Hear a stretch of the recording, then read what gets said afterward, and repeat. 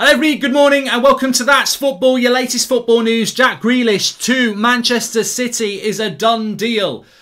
This is apparently a done deal. £88 million.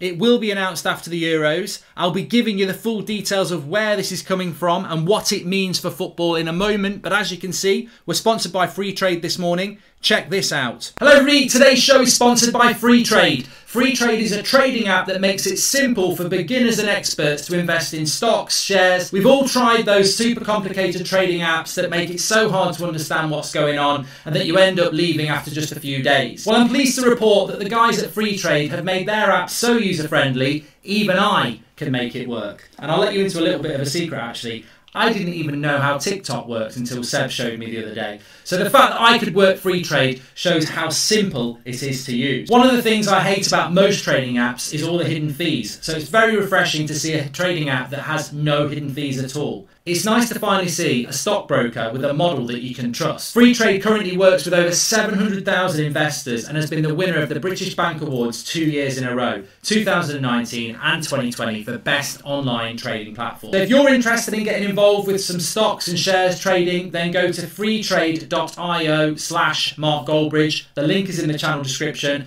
Set up a Free Trade account and get yourself a free share worth up to £200. As with all investing, your capital may go up as well as go down, and you may not get back the same amount you put in. Capital at risk. Thank you again to Free Trade for sponsoring the show. Now let's get on with the stream.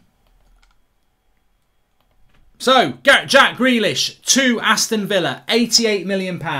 This is going round the industry on the quiet. It's hitting some news outlets, but I can tell you for a fact this is going round good sources. Clubs are aware.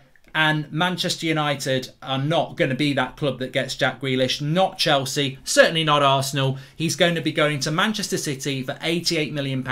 And this deal will be announced after the Euros. Now, we'll have to wait and see what happens with that to see if there is, how accurate this story is. But £88 million done after the Euros is the story in relation to Manchester City and Jack Grealish. And I think it's an absolutely fantastic deal for them to do. I really do. I think that it's a deal that, to me, makes me, well, it makes me jealous. It makes me jealous, to be honest. I mean, I think that there is a shift. I spoke about this a few days ago, that Manchester City are now a club that's going to go beyond that 50, 60 million threshold that they've been doing for a decade. They're now going to go, let's do it. Let's start flexing these muscles. Let's go beyond the 70, 80 million mark and let's start bringing in the big players.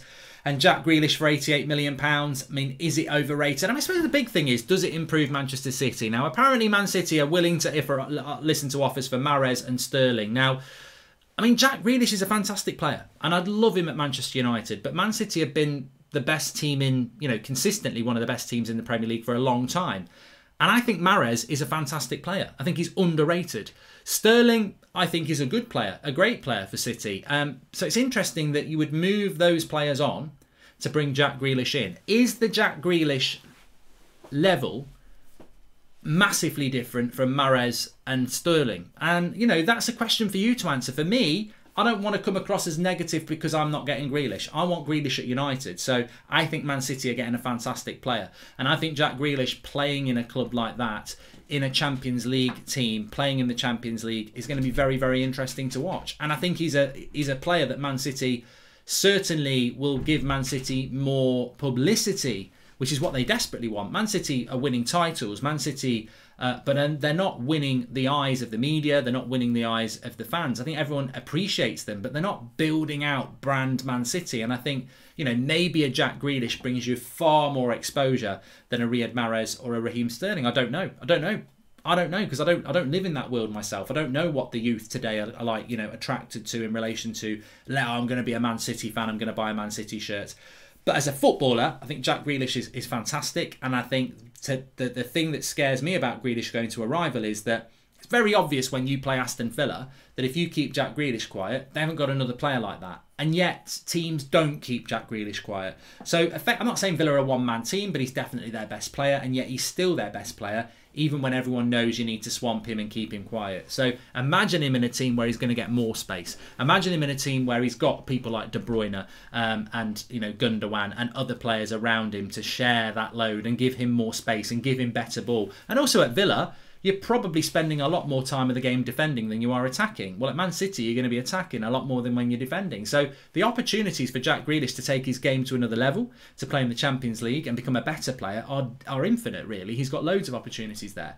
So look, yeah, Jack Grealish to Manchester City, £88 million, very specific price being mentioned, very specific done deal being mentioned, but it will be announced after the Euros. Now that, much like Jadon Sancho to Manchester United, I don't think that means after the Euros final. I don't think Man City and Pep Guardiola are really obsessed with watching that final in a couple of weeks and then going, let's announce Grealish. I think if England are out tomorrow night, Grealish could be a Man City player by the end of the week. The feeling is that this is just about England's involvement in the Euros, and once that's done, Jack Grealish will become a Man City player. He may go on holiday first, but this is a done deal, and apparently it's a done deal for quite a while. Apparently this has been done since the end of the season. So it's been done for quite a while. Man City have made that decision. And look, taking away my Manchester United support here, I've got to say, as an Englishman and as a big fan of Jack Grealish, that is a massive endorsement for a player, for Pep Guardiola to say, I want to spend £88 million on you. What a feeling that must be, because United didn't want to do it a year ago. Ollie did want him, but they didn't want to pay the fee. So it's interesting. It's interesting that they've gone to do that, and it's interesting to see how it's going to work out. And look, through gritted teeth, I will be very attentive to what Grealish does when he steps up. I'm just sad he's going to be doing it in a Man City shirt. Do I think it makes Man City the best team in the world? No. I think they already have got good players that they're probably going to replace Grealish with. But is it a good signing? Is it an exciting signing? Yes. And do I wish he was coming to Manchester United? Oh, 100% I do. Does it stop Man City buying Harry Kane? I don't think it does.